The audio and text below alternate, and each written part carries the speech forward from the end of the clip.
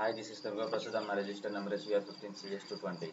Today I am going to tell about my system software and compiler lab experiment, that is simulation of deterministic finite automata using Java language. So to simulate the concept of deterministic finite automata is my aim and the description. What is meant by DFA? So in theory of computation, a branch of theoretical computer science, deterministic finite automata DFA is also known as deterministic finite state machine.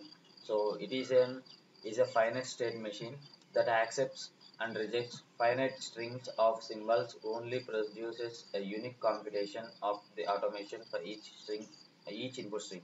So DFA is any automata should accept the strings that have to be accepted and should reject the strings that have to be rejected. And so that what is meant with DFA and how it is different from NFA. So DFA is like if from each state, for each input there should be only one transition, that is called as a DFA. And when it considered to NFA, there should be n number of transition for a single input from a single state. So DFA is like from single state, single input, single transition. So this is like for single input it should be have a single transition, or else for the two inputs also it should have a single transition only, but a single transition for single input is must. And this is a description about DFA, and here we are going to simulate it in Java programming. So DFA simulator is my class name, and after that here I have taken IO, so input IO functions will be imported, and I have created some public in all the thing, declaration part is done here. And so here when public build DFA function starts, it throws an exception if there is any error in that.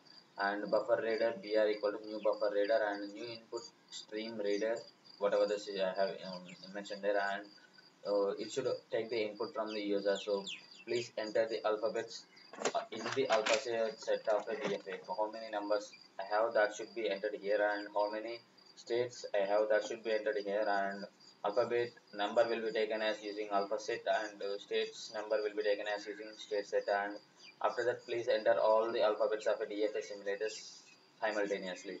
So here I'm gonna give the input that matches to the number I have given over there.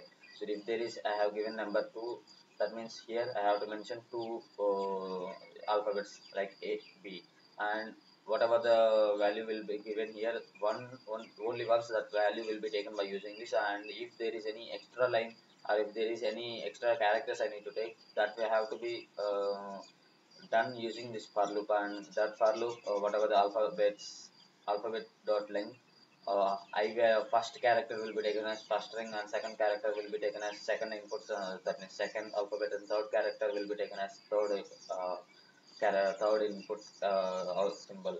And after that states have to be done.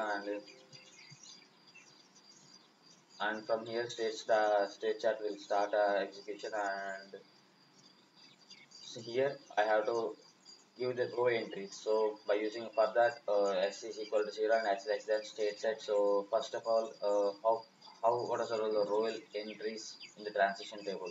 So row entries are nothing but, you can see that here. So we, as we see here, from for state A, if I give the small letter A, that should lead me to the state B, and if I give any B, that leads me to the same state A. So this is how a transition table should be like, and I am giving the transition table data here. And whatever the data I am giving here, that will be taken by using the transition table for a number of times. That means how much how many states I have given, those many times it will take the value for both inputs, for all the inputs that I am giving in an alphabet set. And after that printing has to be done, or else state checking has to be done. So for that thing, it will ask you to enter the final state. If I give the final states, how many final, that may be a number of final states, so that final state values will be given. So if there is only one final state, I'll give one final state, and after that I'll give -2. -2 indicates the input of final states is over, and whatever the whatever the inputs I have given, those states will be taken as an final state. And after that,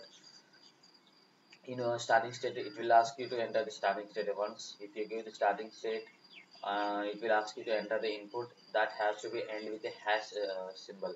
So input will be given at the last, will give this symbol, and that symbol indicates the end of the input, and no need to check after that, and value will be checked over, and if string matches, that will be printed as the string is accepted. If not, the string is rejected. I have mentioned an exception over there, try function over there. So whatever the exception comes, that exception should be thrown by using this exception command here. So let's run this code. So here is the input, uh, sorry, 2 4 uh, a b.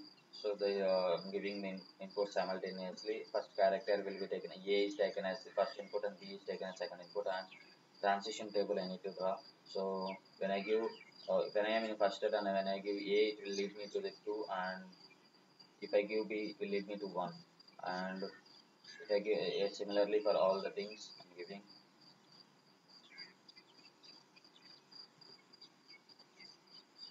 and I should enter the final state. So I'm entering the final state as 4, and after that, if I want to give any another final state, I should give it or else -2 to terminate the taking of inputs for the final state. So I have terminated that, and starting state is 1, and it is asking me to give the input. I'm giving AABB, that has to be accepted by you by that that means by that transition table. So AABB I have given, and so final state after giving the input is 4, and your input string is accepted by the DFA. So as we can see here, that is my transition table, and after this transition table, if I give input AABB, output should be yes. As we can see here, the output is yes, as string is accepted. So this is how we can simulate a DFA in Java programming.